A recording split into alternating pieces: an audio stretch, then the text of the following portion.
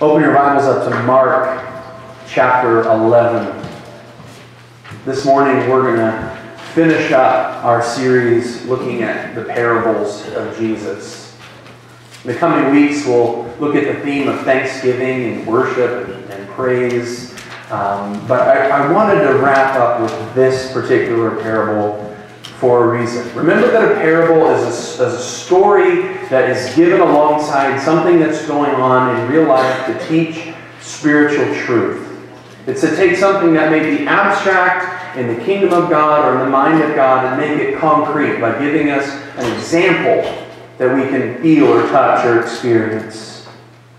And I hope that as we've gone through this series of looking at the parables, that you've been able to really grasp God's heart for the lost, or to maybe you've gained a clearer understanding of His heart for the church. I hope that you've grown in your love for the Lord and for the people that He's made through this study. But one of the really helpful things about the parables are that sometimes they provide for us a summary. Summaries are, where they take some big concept and they kind of boil it down to all of its really simple, basic parts. Summaries are really, really helpful. Do you remember back in school, perhaps your teacher would be explaining some concept of, molecular biology. I don't know what classes you took, see? And then, you're totally lost, and then they say something that you're like, oh, I get that. Why don't you just start with the summary? Why don't you just give me that in the beginning? Anybody ever been there? Fantastic. Sometimes summaries are really helpful. But sometimes a summary could fail to deliver, right? The way we might summarize some of our favorite movies. Lord of the Rings. A group of 9 guys spend hours returning jewelry. That's a summary. It's accurate, but it fails to deliver. Star Wars, a talking frog convinces a son to kill his father. That's Yoda, the talking frog. Charlie and the Chocolate Factory. A lunatic enslaves chocolate-making entertainers and slowly kills children in front of their parents. That's an accurate summary, but it fails to deliver, doesn't it? These summaries fall short of communicating the plot of those movies. But the passage that we see this morning, I want you to think of it when we get to chapter 12 as the Bible in 12 verses. The plan of God, God's redemptive plan, summarized in a parable about a vineyard. It's a parable that summarizes God's redemptive plan for sinful people, and it's a parable that doesn't fall short of communicating the plot. We got to start in chapter 11 so we have some background. Mark chapter 11, verse 27. Then they came again to Jerusalem, and he was walking in the temple with the chief priests. The scribes and the elders came to him, and they said to him, "By what authority are you doing these things? And who gave you this authority to do these things?" But Jesus answered and said to them, "I also ask you one question, and then answer me, and I will tell you by what authority I do these things. The baptisms of John, was it from heaven or from men? Answer me." And they reasoned among themselves, saying, "If we say from heaven, he will say, 'Why then did you not believe him?' But if we say from men, they feared the people, for all counted John to have been a prophet indeed. So they answered and said to Jesus, 'We do not know.' And Jesus answered and said to them, 'Neither will I tell you by what authority I do these things.'" This all takes place on what would have been the Tuesday of the week that Christ was crucified. It's called the Passion Week. Just days before this, Jesus went into the temple and he noticed that they were using the temple as a way of exploiting people. People would come to the temple and they would come and they would bring a sacrifice. And these guys would sit there and grade the quality of their sacrifice. And if it wasn't up to par, they would say, this one's not good enough. The good news is for you, I can sell you one that is good enough. They had taken the temple of God, which was to be a house of prayer, and made it into a den of thieves. Anybody remember what Jesus does? He doesn't deal kindly with this. He breaks the whip, turns their tables over, spills their money boxes, and chases them out of the temple. The people who are in a position to profit from this illegal business in the temple now begin to look for a way to destroy Jesus. So Jesus goes back on Tuesday, the week he's betrayed. He goes back into Jerusalem, and apparently these guys have regained their composure, and they question him clearly, and they say, "By what authority? What gives you the right to come in and turn over our tables and chase us out? By what authority have you done this?" Jesus is not about to be trapped by this question. So he asks them a simple question in return concerning John the Baptist. All they have to do is tell Jesus what authority that John operated under, and he will tell them the authority that he has. Jesus knew what authority that John operated under, right? Because John operated under his authority. Jesus operated under the same power, the power of God. But Jesus knew these guys would never admit it. So these religious leaders clearly demonstrate their hypocrisy. They're seeking an answer that made them look good, but there is no answer where they can stay in the positive in terms of public perception. If they say that John is sent from God, they have to admit they're wrong. If they say that John was just a man and not a prophet sent by God, everyone's going to turn against them. Jesus exposes their motives. He exposes their hypocrisy. They've rejected the message of John.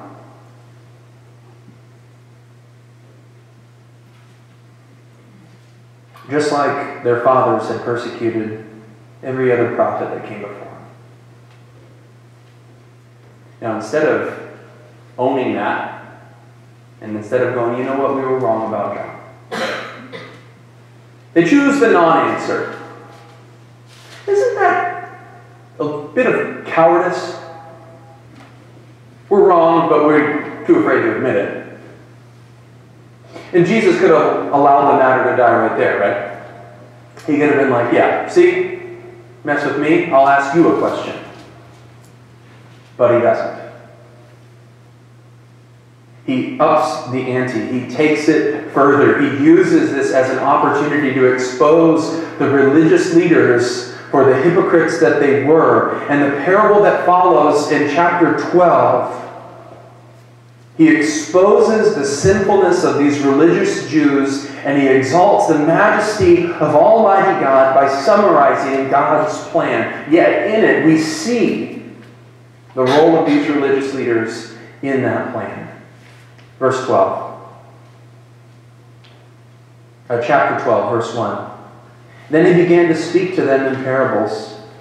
A man planted a vineyard and set a hedge around it, dug a place for the wine vat, and built a tower. And he leased it to vine dressers and went into a far country. Earlier, Frank read from Isaiah chapter 5. Isaiah chapter 5 is clearly in reference.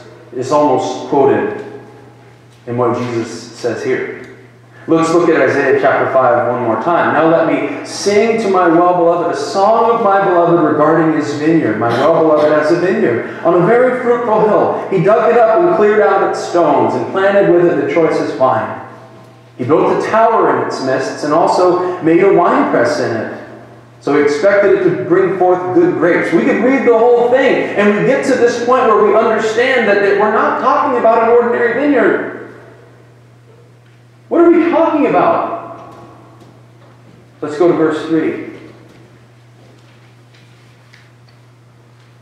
And now, inhabitants of Jerusalem, this vineyard, in this parable, is not a vineyard. It's a nation. It's the people of Israel. It's the people of God. When Jesus gives this parable, he's quoting this passage, and we see very clearly in this passage that this vineyard is the nation of Israel. This parable depicts a man that did everything necessary to build and to cultivate a beautiful and fruitful vineyard. He did everything. He removed the obstacles to it growing. He protected it. He built the wall. He watered it. We see in Isaiah 5, this is, again, it's so clear. It's a picture of the Jewish nation. It's Israel. The parable begins, this parable summarizing God's redemptive plan, begins with this nation that's been planted. That would be point number one if you're taking notes. A nation planted. God tenderly raised up this vine, Israel, in a land called Egypt. He took that vine, he transported it across the burning sands of the Sinai Peninsula. He planted it in Canaan. It took root there and it flourished.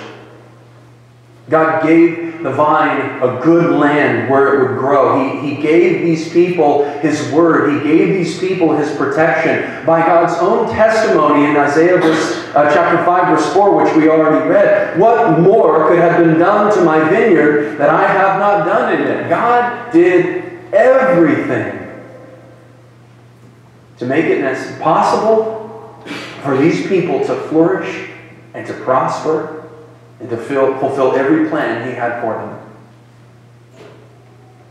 But we see a little bit of a different result than what we might expect, don't we? Before we move there, let me ask you this question. Was God good to Israel? Amen. Yeah?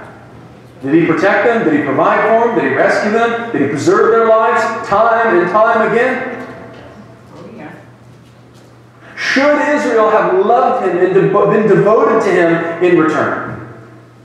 Yeah. Has God been good to you?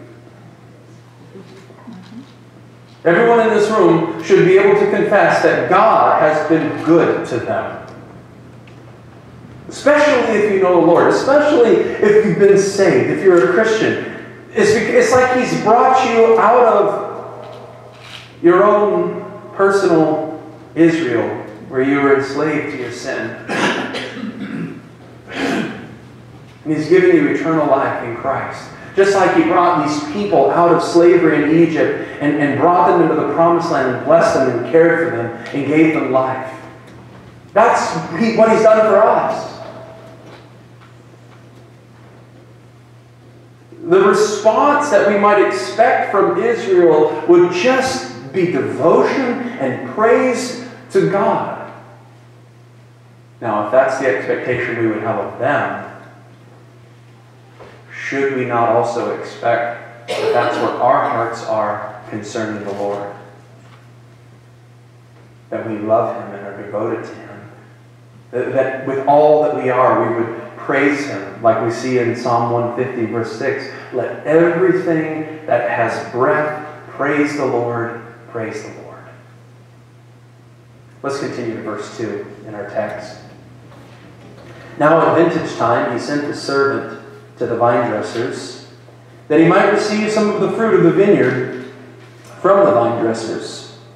And they took him and beat him and sent him away empty-handed. Again he sent them another servant, and at him they threw stones and wounded him in the head and sent him away shamefully treated. And again he sent another, and him they killed, and many others, beating some and killing some.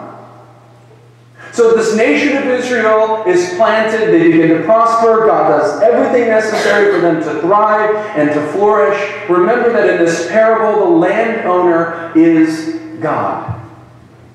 The vineyard is Israel.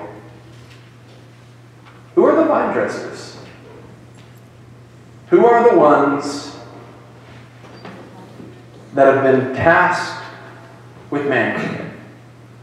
Who other than the very Pharisees that Jesus is talking to? The vine dressers represent the religious leaders, and now we're introduced to these men that the landowner sends as representatives of himself to interact with the farmers, the prophets, the judges, the men that God would use to speak into the lives of Israel and their leaders when they would turn away from the Lord. This section of the parable is designed to speak to the religious leaders of Israel. They've been entrusted with the spiritual well-being of this nation, and time again, they lead the people astray. God, in His infinite and wonderful grace, sends them prophets, sends them judges, sends them other holy men and women who would lead them back into the way they should go. And each time God would send such a person, over and over again, Israel refused to hear the message. These are those who came to the Hebrew people and spoke God's truth to them. Men like Isaiah, Jeremiah, David, Samson, Ezekiel, Samuel. People that God would use to proclaim His truth to the nation. Some were beaten. Some were chased away. Some were killed. They were rejected. John the Baptist was beheaded. Yet God in His grace kept sending them. Isn't that consistent with how the Lord relates to us? How many times has the Lord done something to get your attention? You've been going in a direction you should not go. You've been walking where you should not walk. And the Lord puts someone or something in your path. And you're like, yeah, I know. I should do things the Lord's way. I should return to the Lord. My heart and my mind should be focused on Him. And instead of turning, we just reject that person and we push that person away, or we push that truth to the side, and because we want to reject it.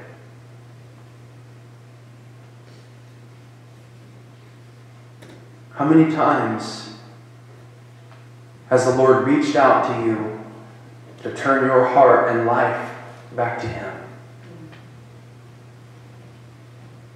And maybe it's not come in the form of a person.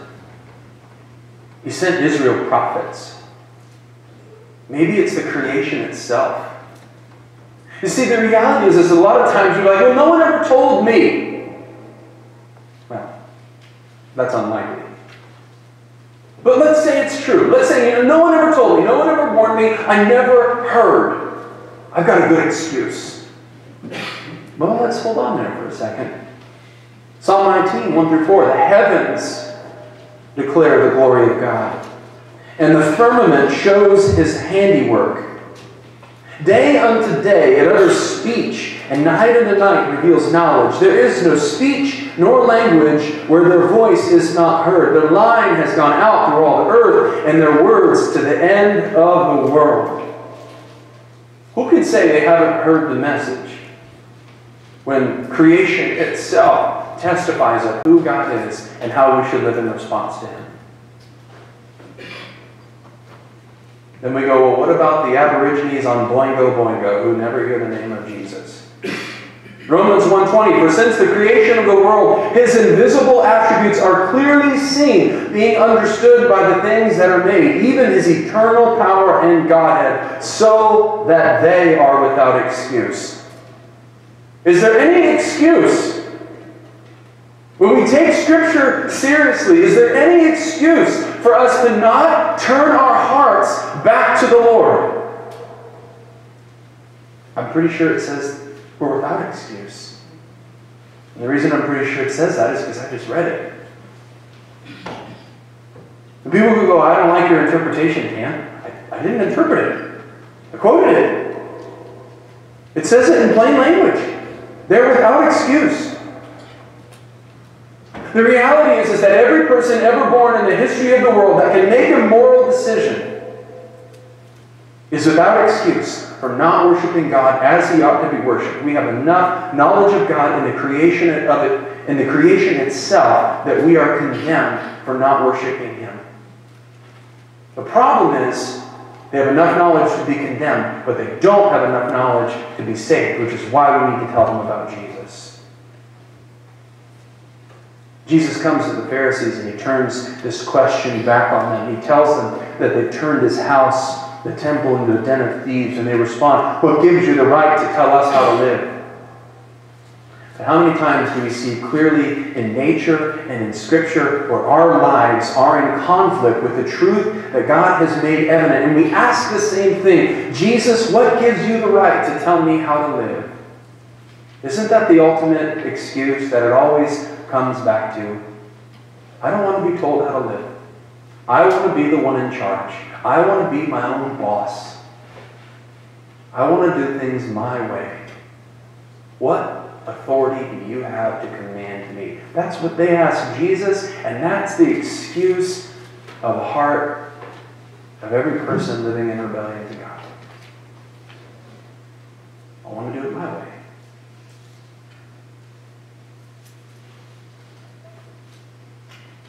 So let's ask the question, who owns the vineyard again?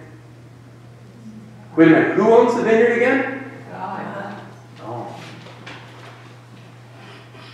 God made the world and everything in it. It belongs to Him. We belong to Him. You belong to Him. Therefore, you are accountable to Him. And He does have the right to tell us how to live. Time after time, messengers are sent to this nation, to Israel. Time after time, they reject, stone, kill, send away the prophets. Now let's just think about this just real practically and try to capture the heart of God in what we think. If you had a business, if this was an actual vineyard, and you owned a vineyard, and you hired people to run it for you, and it's harvest time, and you send a representative, you send someone else, and you say it's harvest time, and they beat up your guy, and they send him away empty-handed, and you get none of the profit from the property you own. What happens to those people you hired? They get fired right now. Why keep sending messengers? Why keep sending them prophets? Why not just get rid of them? Why not just cut them off? Why not just destroy them? He has every right. Here we see the love and the patience of God. 2 Peter 3:9. The Lord is not slack concerning His promise, as some count slackness, but is long-suffering toward us, not willing that any should perish, but that all should come to repentance. There's the why. God does not want them to perish. He wants them to change. He wants them to repent. He desires that for us as well. So this nation is planted. The prophets are rejected. And then we get to verses 6 through 8.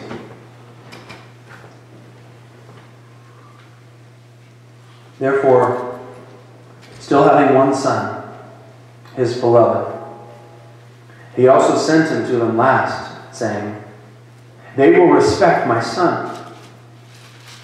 But those vine dressers said among themselves, "This is the heir. Come, let us kill him, and the inheritance will be ours." So they took him and killed him and cast him out of the vineyard. The landowner, the farmer, God, sends representative after representative. They're all rejected. Finally, He sends His own son. The religious leaders kill the son and they throw him out of the vineyard. Do you see what Jesus is communicating here? Remember what I told you at the beginning? This is the Bible in 12 verses. This is a summary of God's redemptive plan. If you still think we're talking about an actual vineyard, somebody farming table grapes, that train left the station.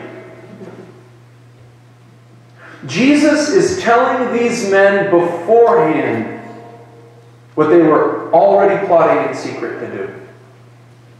He's exposing the condition of their own hearts to them. He makes it clear to them that He has absolute authority in the vineyard because He is the Son. He is the heir. It's His vineyard. Remember the question? Whose authority? Who says you get to command what goes on in the temple? And He gives them this parable. And in it, this heir comes. And they don't listen to Him. They kill Him. Do you think the hair stood up on the back of their necks a little bit? How does He know? Don't worry about it. Let's just kill Him anyway. The Pharisees, the leaders of the Jews, thought that by killing the Son, they could have the vineyard to themselves. The religious men would never admit it, but they saw themselves as little gods. They loved feeling in control. They wanted to run the show. They wanted everything for themselves. They wanted the wealth and the prestige and the authority. And the thought of sharing it with anybody, that would just be intolerable, right? Especially sharing it with some uneducated carpenter from Nazareth. Never. So instead they kill Him. I've seen this time and time again in 13 years of ministry. Men and women refuse to acknowledge Jesus as Lord because they can't stomach the idea that God is in control and they're not. They hold so tightly to this idea, I'm in control, I'm in control. It's my life, it's my vineyard. They hold it so tightly that their hands aren't open enough to receive the blessings that God has for them otherwise.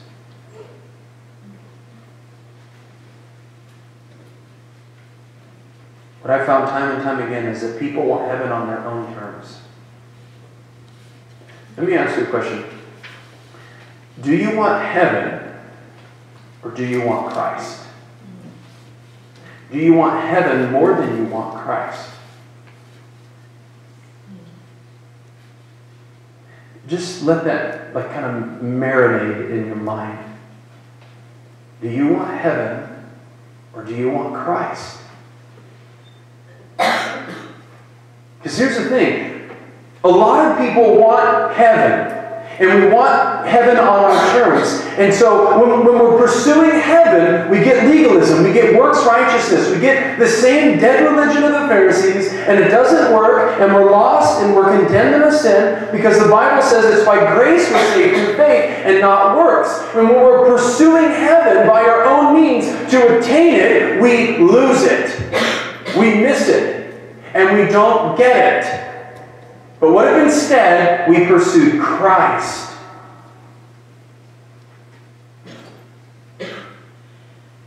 When what we want is Christ, when what we pursue is Christ, when what we get is Christ, we get all the blessings of heaven too. His death pays for our sin. His death wipes our slate clean. And the grace He offers makes us heirs with Him. When you get the Son, you become a joint heir with Christ. When you get the Son, you get all the blessings that heaven has to offer. And the Pharisees miss out on that to their own demise. Let's not make that mistake. Here's the thing. If you have everything in the world, but you don't have Jesus, you have nothing. But if you have nothing in this world except Jesus, you have everything that matters. John 10:28. And I give them eternal life, and they shall never perish, neither shall anyone snatch them out of my hand. Can I ask you, what would be more valuable than eternal life? What in this world is so important to hold on to control, or to trick ourselves into believing we have control over, that is worth more than eternal life that God is willing and able to give us if we just let go and go, Lord, you're in control. Can I tell you this as well? We squeeze so tightly to hold on to that sense of, I'm in control, I'm the boss, I'm the one running the show, I'm the one running me. One day, He will pry your fingers open and take that sense of control away. I'm going to tell you now, it hurts a lot less to realize you don't have control anyway and trust Him with it than for Him to pry your fingers open and take it from you. But He will, because He's God. I want to spend a little more time here before we move on to the next point. Have you ever been given like an amazing gift, an extravagant gift, how? Wow. Just think about that. The best gift you've ever been given. By definition, a gift is something you don't earn. If you earn it, it's not a gift, it's payment. The grace of God is a gift. You can't earn it. If you earn it, it's not a gift. It's not grace. But here's the thing. We read Scripture and it becomes pretty clear. If we got what we earned, if we got what we deserved, we would be dead and in hell now. But we're not, are we? We're all still on the right side of the grave, standing up straight, breathing. You're not dead. That all by itself is an amazing gift. It's a gift from God that we don't deserve. We're on the right side of the dirt, and by His grace, we're breathing this morning. By His grace, we're gathered together this morning. By His grace, we can still hear His truth and read it this morning. And it's that same grace that calls us to come to Him for salvation. And here's the awesome thing. We see Him do it with the nation of Israel time and time again. He sends prophet after prophet after prophet. He sends representative after representative. He extends His grace. He extends His grace. We reject it. We refuse it. He extends it some more. He keeps calling and He keeps drawing until we come to Him. Isn't that how you came to know the Lord? Do you see yourself in this text? We are the people who rejected the message of God.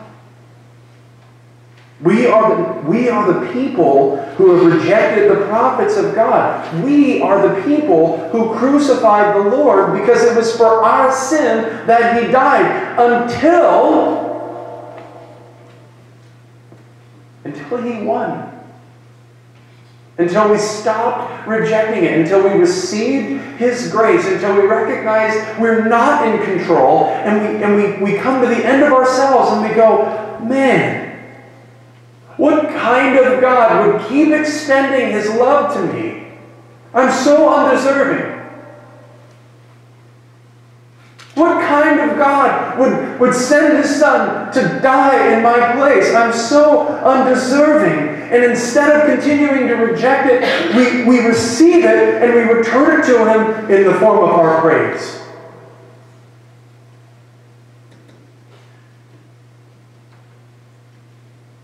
This is the Bible in 12 verses. Yet still so many times and far too often, we are like the Jewish leaders who reject the Son in favor of ourselves because we want to feel like we're in control. If you are not saved, run to Him. Call on the name of Jesus. He is your only hope. If you are saved, develop an attitude and a lifestyle of genuine worship for the God of grace who sent His Son to die for you even after you rejected Him over and over again. The fact that you have air in your lungs this morning proves it's not too late. So the Lord of the vineyard response. Remember, he's established this nation. He's planted it. He's built it from nothing. They reject the prophets. They kill the Son. And now he comes a little bit differently. It's interesting in the text it says, at last. The last one he sends is his Son. If we reject Christ, there is nothing else other than his wrath. And that's what we see in the text. These vineyard workers, the Pharisees, they kill the Son. And so we see him come to wrath to destroy those that have taken what belongs to him, and he gives it to others. And in that we see the church established. Verses 9 through 12. Therefore, what will the owner of the vineyard do? He will come and destroy the vine dressers and give the vineyard to others. Have you not even read this scripture? The stone which the builders rejected has become the chief cornerstone. This was the Lord's doing, and it is marvelous in our eyes. And they sought to lay hands on him, but feared the multitude, for they knew he had spoken the parable against them. So they left him and went away. Follow me here. In this passage, this is the summary of the establishing of the church that we're gathered in and part of today. It's not just here in Stonyford, it's all around the world. There's Christians gathered all around the world this morning because Christ established it. Let's look at the progression. Israel as a nation is established by God to represent him on earth, to be a light to other nations. They reject God. They rejected every attempt God made to call them back to himself. They abuse and they kill his messengers time and time again. John the Baptist, the servant that God sent most recently prior to Jesus, is beheaded and rejected. And now they've determined in their hearts to destroy the very Son of God, the people he's speaking to. By his miracles and by his message, Jesus had clearly demonstrated to the Jews that he is in fact the Messiah. He is God in flesh. Yet these men want the vineyard for themselves. They want control over Israel. They want control over the religion. They want to be the ones that get to decide who gets in and who doesn't get into heaven. So they kill him. Just like we see in this parable, Jesus is pushed out of the city onto Calvary Mountain, and he is murdered there. He's killed on a hill outside of Jerusalem, just like the Son is killed outside of the vineyard.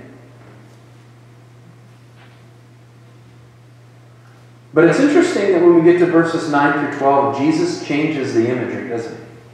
He stops talking about a vineyard. He starts talking about a building. The stone which the builders rejected has become the chief cornerstone.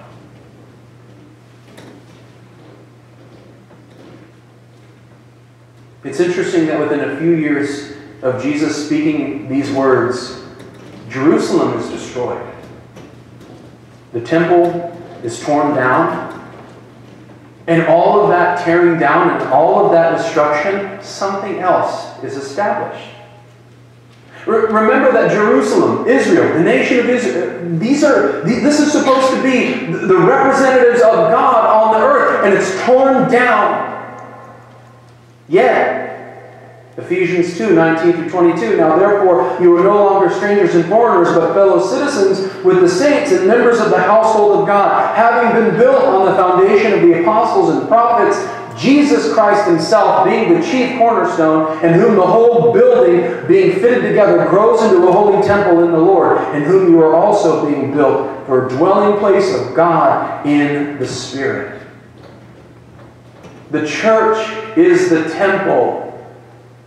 The church is the dwelling place of God. the church, the people of God, indwelled by the Holy Spirit. We are God's representatives on earth. He's taken it away from the vine dressers, and He's established it, and He's built it from everyone who would come to Him by faith. It's the church that stands as the representative of God on earth. My friends, this is the Bible in 12 verses. This is a summary of God's plan of redemption. This is it. So many today want to make it more complicated. They're looking for the next prophet, or the next big move, or the next book to be written, or we're going to add some extra thing that we think is missing from this. This is it. There's no more prophets that we should be expecting. This isn't in your notes and it's not on the screen. Hebrews 1 says, in days ago He spoke by prophets and through dreams and visions, but now, in these latter days, He's spoken to us by His Son. In the passage that we just read, it says, at last, the last one He sends is His Son. The summary of God's plan of redemption is right here. The church is established to worship the Lord and proclaim the gospel until the ends of the earth, until Jesus comes back. And that's it. Hebrews 2, 1 through 3. Therefore we must give the more earnest heed to the things that we have heard, lest we drift away. For if the word spoken through angels proved steadfast, and every transgression and disobedience received a just reward, how shall we escape if we neglect so great a salvation? Is there any escape if we neglect this? If we look to something other than what we have right here, this summary of what we just see, is there anything other than the plan of God He makes so plain? How will we escape if we neglect it? We won't. Here's what you need to know. Let me just cut down to the summary of the summary, the bottom line of the bottom line. One day you will stand before Jesus Christ. You will either face Him as your Savior, or you will face Him as your judge. When Jesus finishes the parable, the Jews wanted to arrest Him and deal with Him once and for all. But they're too afraid to do anything because the people respected Jesus as a great rabbi. However, these Jewish leaders hated Him and they wanted Him dead, and they confirmed it in their rejection of Jesus. And Jesus is confirmed in His judgment of them. He says it plainly. He sends His Son, and you're going to kill Him. They know who they're plotting to kill. They're plotting to kill the one standing before them. And instead of going, oh my goodness, you're right. How did we miss it? They go, yeah, let's kill Him. And He's absolutely justified in His judgment on them. They made their choice, and they would have to live with the consequences of it. And the same is true in our lives. You can bow before Him in worship and receive the blessing of eternal life, or you can bow before Him in judgment later. But that's it. So what do you do with Jesus Christ? That's it. How will you escape if you neglect so great a salvation? Let's close with a few points of application. One, see His goodness. See the goodness of God. The God who made the world and everything in it. Just like this man who made a vineyard. He cared for it, He watered it, He tended it. And when men corrupted it, He sent His prophets and He sent His Son. Think of the goodness and the kindness of God here. He willingly added flesh to His divine nature to live a sinless life among sinful men, only to then die in place of those very same sinful men, like me, to redeem us. See His goodness here. See His love. Think about His faithfulness and His blessings. Let that flood your heart and your mind this morning. Let that well up with gratitude and joy for who He is and what He's done. Second point of application, respond in faith. Perhaps you're here and you've never acknowledged Christ as Lord. You've held on to this perception of control or ownership in your life. My friend, don't make that mistake. Don't repeat the error that we see these Pharisees make. So many times we look at these guys and we're like, it's right there, you idiots. Don't be fools. Turn and believe. And then we go, yeah, I'm going to run me. We do the same thing. Don't repeat the error of the Pharisees. Turn from your sin and trust in Christ. Respond in faith. Repent and believe and worship Christ for what He's done for you. Let's pray.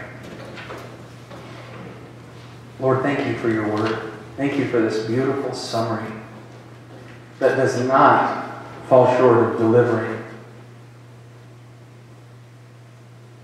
Lord, it is an accurate depiction of what you've done to redeem your people. It's an accurate summary of your story, of your plan, of establishing a nation and sending a Son to die for the sins of the world.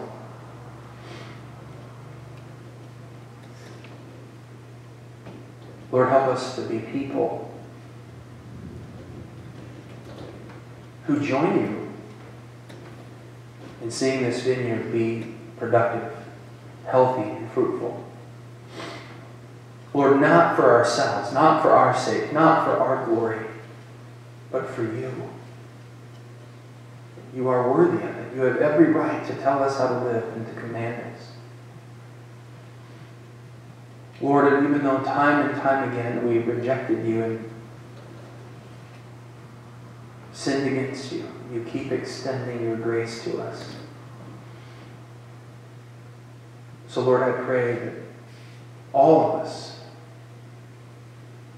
us gathered together this morning would trust you as Savior, follow you as Lord, and worship you as King. In Jesus' name, amen. Amen. Frank is in prayer time today.